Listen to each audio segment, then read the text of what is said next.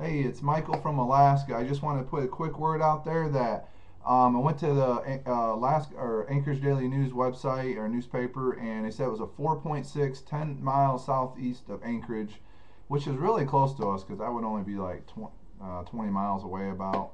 So this must have been pretty surface level for us to feel it, but it's a 4.6 is what they said. Now you know how news are. You might hear on your news it was 4.7 or 4.5 or something, or but we felt it. It shook the house. So, boy, I get excited though. I'm like, I mean, for me, it's like, come, Lord Jesus, come. Hallelujah. Because, there's a big one lurking, and it's going all the way down that San Andreas fault line, and there's a big one lurking down there. So we know that fault line, and pretty much, I mean, you got to figure California gets hit, it's going to run all the way up to Alaska. So, but anyway, man, I got peace. Psalm 91. I ain't worried about this. Like, Lord, shake the earth and let's go home. You know, it says Psalm Hosanna say, come on the clouds with fire and the horror shake. So, man, I'm just looking for the coming of the Lord. That's, whew, praise God, man. I'm just like, I don't know.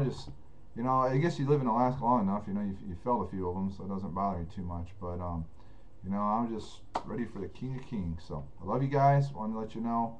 So if you go to www.adn.com, you'll see that's the website, anchorageDailyNews.com, adn.com.